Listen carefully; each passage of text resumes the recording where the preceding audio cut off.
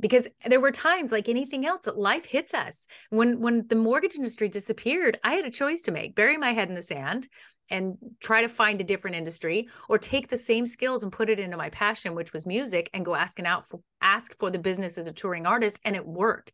If it hadn't worked, okay, then I would have shifted again. But why not take that moment when life hit and say, let's do this? And so for me, I just see it as this constant evolution. When I was back in business development and still performing, and I was asked to host a TV show, I had not done that before. I'm like, why not? Why not? If I fail, who cares? I've learned something beautiful. But what if this works? And I would have never dreamed it would have opened up doors to a lot of the things that I get to do today.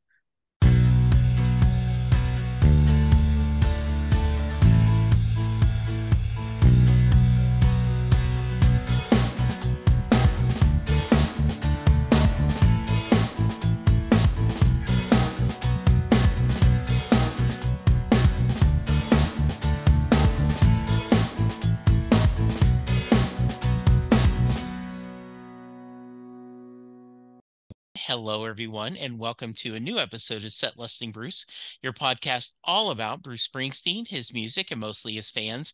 I am your host, Jesse Jackson. We are getting off the Bruce train, though I'm sure he will come up as he normally does. And I am talking to a writer, a coach, a musician, and someone we just laughed about the Green M&M story together. Amy, welcome to the podcast. Be great to be with you. Anytime that we can talk about music is a great day. So thank you for having me on today. I appreciate that so much. We pull the curtain back. There are different sites out there where you can connect to get guests. And I'm always happy because I'll send an email to someone who's a business coach, or like they'll be doing a book on fitness, and I'll go, hey, do you want to talk music? And often I get people going, yes, I always talk about LinkedIn. I never get to talk about music. So well, and with me, you get both as a coach and a recording artist. I love that I get to dive on both sides of those fences, depending on the platforms that I'm on. Absolutely. Well, tell us a little about yourself. After 20 years of a diverse career in sales, business sales coaching, and then having the entire real estate and mortgage industry collapse, stepping me into being a full-time recording artist and touring. And then you add in my years as a TV host on a national television show. And then 2020, the pandemic hits, and my media coaching all of a sudden elevated because everyone in the world was on camera. And now you have this beautiful combination of taking these careers where I understand the professional and I understand sales and asking for the business and effective communication. And I also understand to know what it's like to be on camera, to be on stage, to be on radio. And I have the passion for music. And I was able to combine my passions and my skills into what I'm really proud of that I get to do today. And thankfully, at the same time, released a new project, a new album, just in 2022. So I'm still promoting music at the same time I'm coaching and doing PR and doing public speaking. And it's fantastic. I could not have asked for better. That is so good. I'm going to talk about the album because I listened to it today. I watched the blooper video, which was so funny. Oh, the water came out. Yes, that was just so funny. I did want to ask, though, and I'm going to skip ahead in the agenda. It's okay. You've had different work lives. Mm-hmm. Right? You've been an on-air host. You've done coaching. You've performed opening for some of the biggest names in country music. Yes. You've had your name and face on covers of music magazines in the day.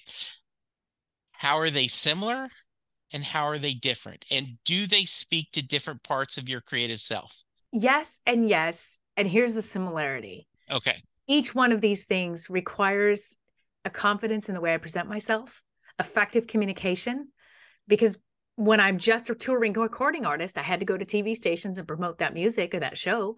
I had to be on radio. I needed to be able to storytell and be engaging and be entertaining.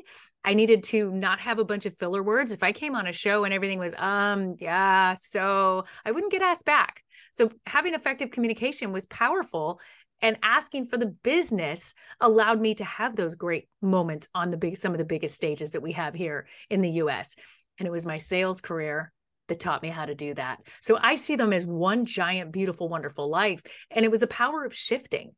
because there were times, like anything else, that life hits us. When the mortgage industry disappeared, I had a choice to make: bury my head in the sand and try to find a different industry, or take the same skills and put it into my passion, which was music, and go ask for the business as a touring artist. And it worked. If it hadn't worked, okay, then I would have shifted again. But why not take that moment when life hit and say, let's do this? And so for me, I just see it as this constant evolution. When I was back in business development and still performing, and I was asked to host a TV show, I had not done that before. I'm like, why not? Why not? If I fail, who cares? I've learned something beautiful. But what if this works? And I would have never dreamed it would have opened up doors to a lot of the things that I get to do today. One of the things I love, Amy, is I'll listen to Penn Jillette's podcast, and they talk about that Teller, his silent partner, always tells people to say yes, Yes. and you'll figure it out later. If Yes. someone says, "Can you do this trick?" he says yes, I and then love you go that. figure it out. If That's someone's like, "Can you open this show?" Yes. yes. I booked an entire tour and didn't have a band put together yet. I said yes, booked the tour, and then I'll work this out. And then right when I need came to me right when I needed it. And it was amazing and perfect. I said yes. I think that is good advice. Um, I remember early in my business career, I think it was Harvey McKay, that talked about um, if you know you have to do a project, don't waste your energy arguing why you shouldn't do it. Just say yes, and then take all that energy and figure out how to do it. Exactly. And I think that makes a lot of sense. Oh, complete sense. Yeah. Complete. All right. So let's go back. I always like to start at the beginning.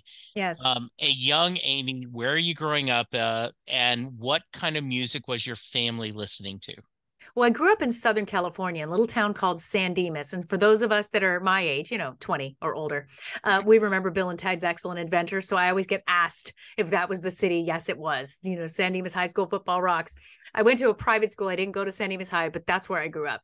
My last name is Scruggs. There was not another choice for a genre. When you have a Scruggs last name, you are country. And my dad raised me on country music. It's what he loved. It's what we did together. It was beautiful. And at 5, if you had asked me what I was going to do, my answer was I was going to be Barbara Mandrell. That was the goal. That's where I was headed. So it was always country. And that was definitely the route. Now, over the years, I've expanded that I love singing classics and jazz. And, of course, I learned other genres. I have a big rock influence in my music and my live show now, but started with that foundation. It was country. And with the last name Scruggs, it belonged there. Did did you ever feel like you needed to rebel, or this spoke to your heart and you're okay with it? Oh yeah, this spoke to my heart. Yes. Okay. Yes. No rebellion. No, Mhm. I'm way too disciplined for rebellion. Way too Ah, disciplined. I've okay. I have 4 grown kids now. My youngest is in college. The kids toured with me. My Mhm. oldest son, who's now almost 32, was my lead guitar since he was 17. So Wow. there's been a discipline and a drive behind what I've been doing, with a business plan and a purpose that's always been there. Even at 8 years old, I was putting on shows in the backyard and forcing my friends to be the backup dancers. So there was a business plan in motion. I charged a quarter for the neighborhood kids to come in and watch this show. So I think there was just something in there that I knew that's what I wanted to do. You you always knew you wanted to make music. Yes. I That started playing piano at 3 by ear, and I was Mhm. singing and comfortable in front of audiences by the time I was 5. Yeah.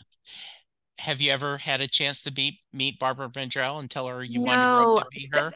that would just be the dream of a lifetime. And I'm putting it out there. I believe that that's still going to happen. I know enough people that know enough people. I think we're all that, 2 touches away. And I think it's a lot closer, because yes, I would absolutely love to meet Barbara and That thank is her. wonderful. I One of my favorite stories is a guy named Mark Evanier, um, said that he watched the Dick Van Dyke Show, and he saw that Buddy and Sally and Dick seemed to have a good time writing TV shows. And he decided that's what he wanted to do. He was in an elevator with Dick Van Dyke later, and he said, "Well, I don't know if you've heard this before." And Dick stops him and says, You watched the Dick Van Dyke Show. You decided that it was fun to be a TV writer, and you got to marry someone like Mary Tyler Moore. Yes. And he goes, "You'd Yes. be surprised how many people tell me that story." That's amazing. What Yeah, inspiration though. And I bet he loved it every time. I know I would. absolutely. I know I Absolutely. would. Yeah. Um, I did listen to Love Another Day, and Thank you. I love the album.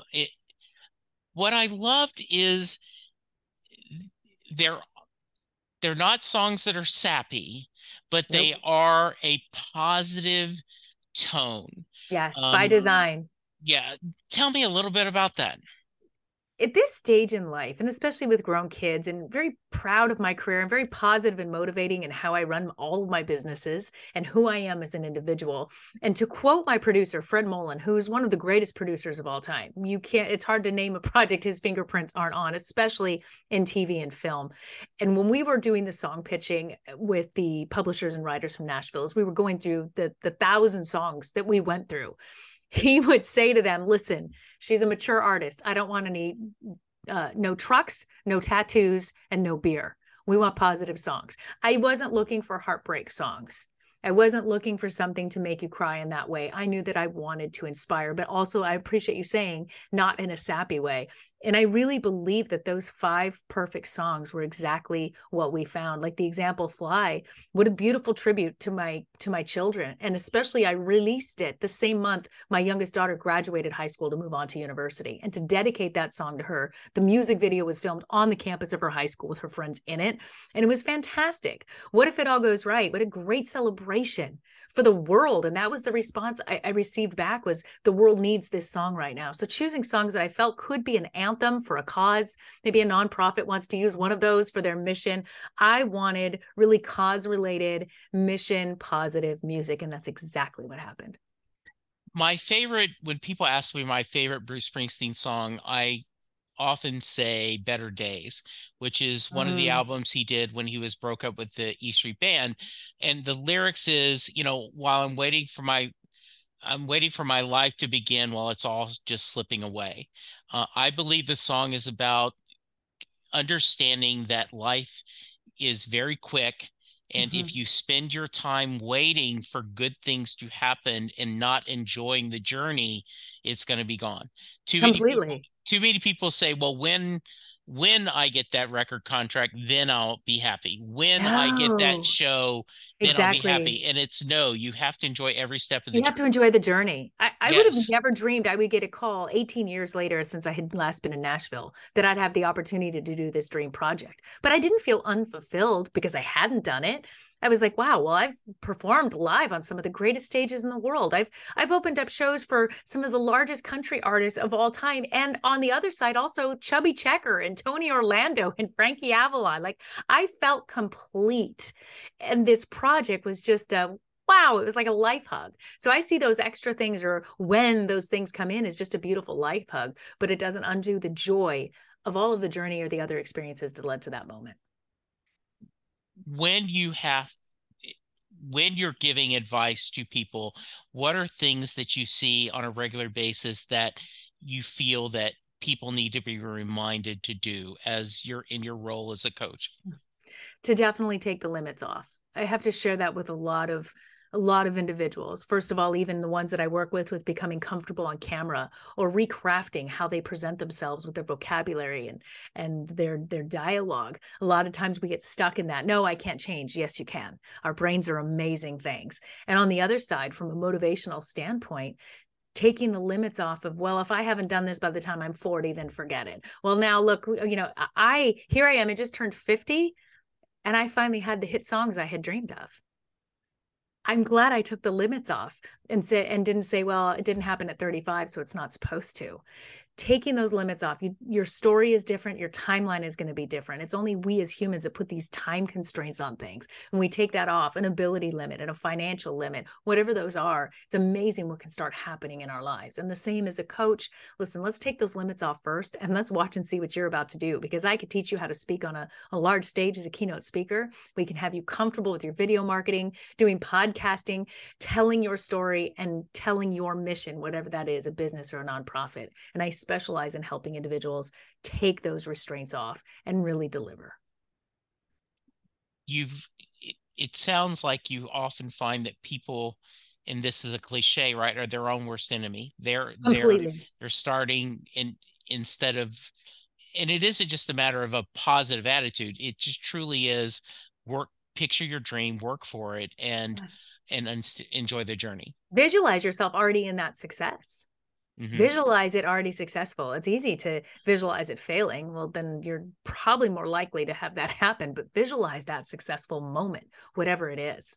And then once we have those little successes, we anchor those. So the next time go, oh, but that's right. Last time I really was able to do this, or I was successful. And it creates that new energy that breathes life into those things we're trying to be successful at.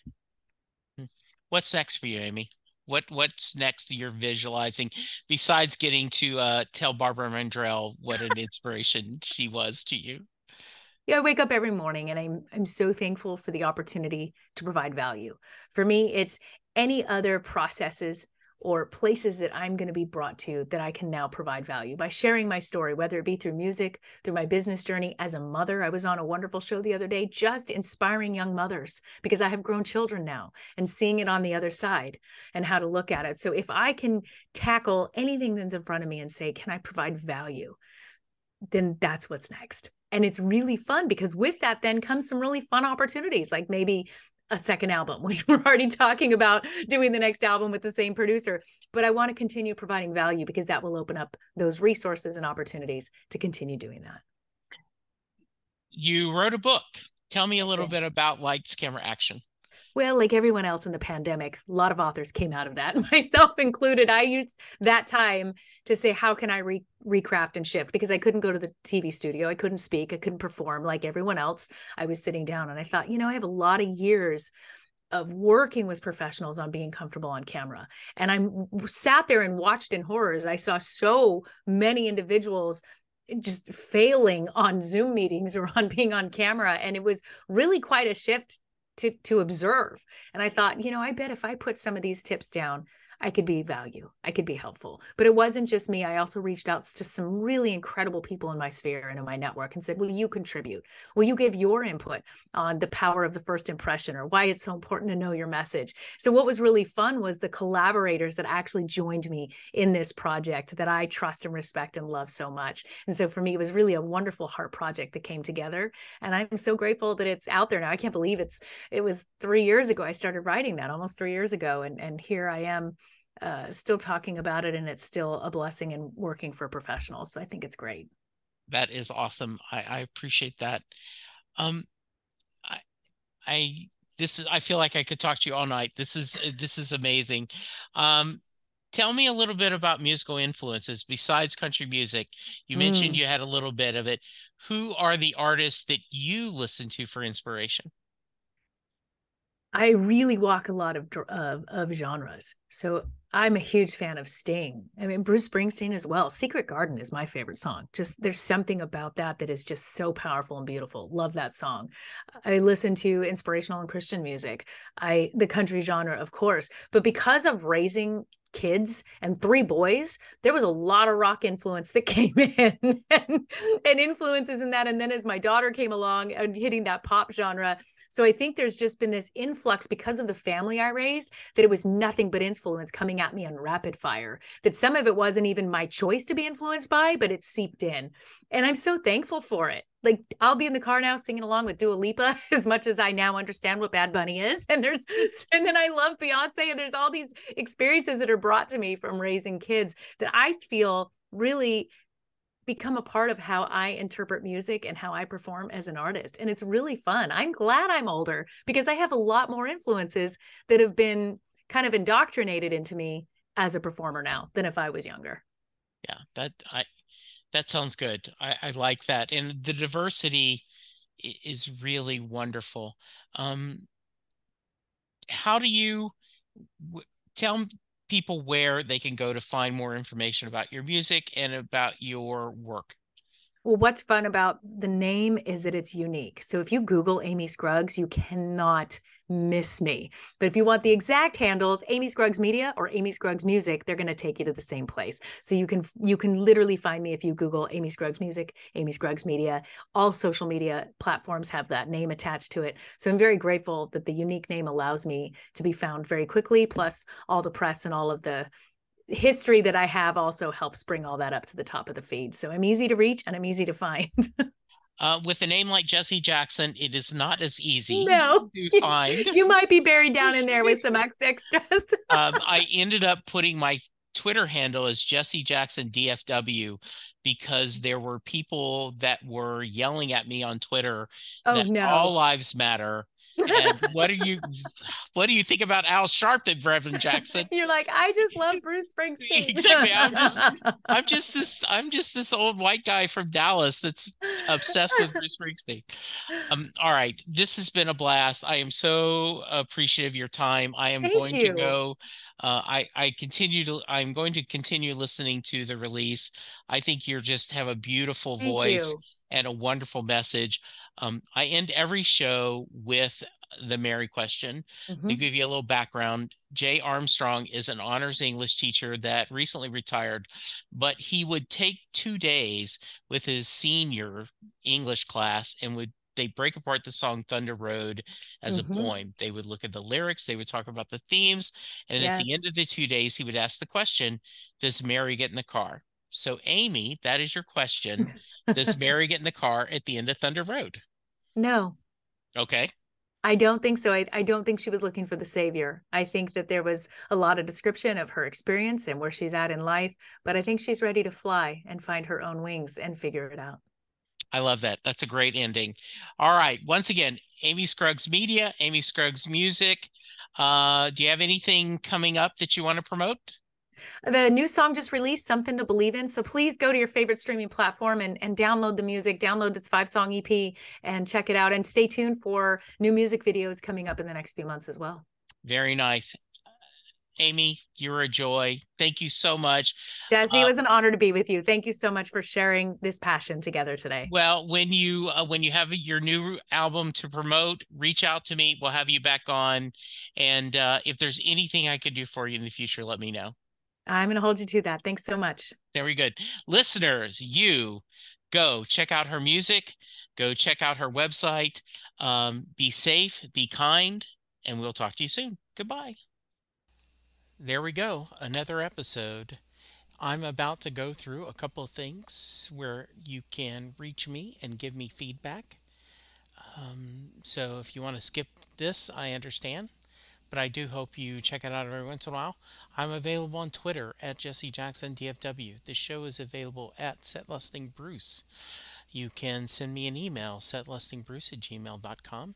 You can send me a voicemail at 469-249-2442. I am currently doing a few other podcasts. Perfectly Good Podcast, John Hyatt from A to Z, where Sylvan Groth and I discuss every John Hyatt song in alphabetical order. My Babylon 5 podcast is Last Best Hope for Conversation, where Lou, Karen, and I discuss every episode of Babylon 5 in chronological order. I still am doing Next Stop Everywhere, the Doctor Who podcast with my brother in time, Charles Scruggs. And then finally, How Many Podcasts, the only podcast on the internet that counts, where my buddies and I discuss pop culture. You can go to our Patreon page and support the podcast for as little as $1 a month. You can go to our Facebook page, and please go to iTunes or wherever you get your podcast and leave a 5-star rating and review for all of the podcasts that I'm doing. It's okay if you don't listen to them, but if you subscribe and rate, it really will make my day better. Thank you, and I will talk to you soon.